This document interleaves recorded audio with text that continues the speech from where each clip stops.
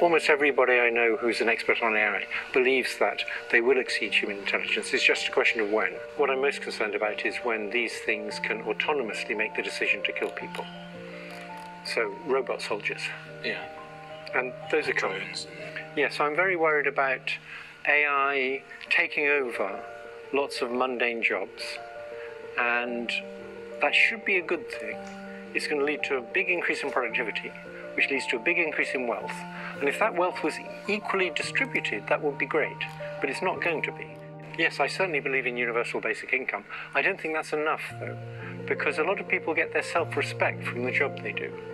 And if you put everybody on universal basic income, that solves the problem of them starving. And a lot of mid-level intellectual jobs are going to disappear.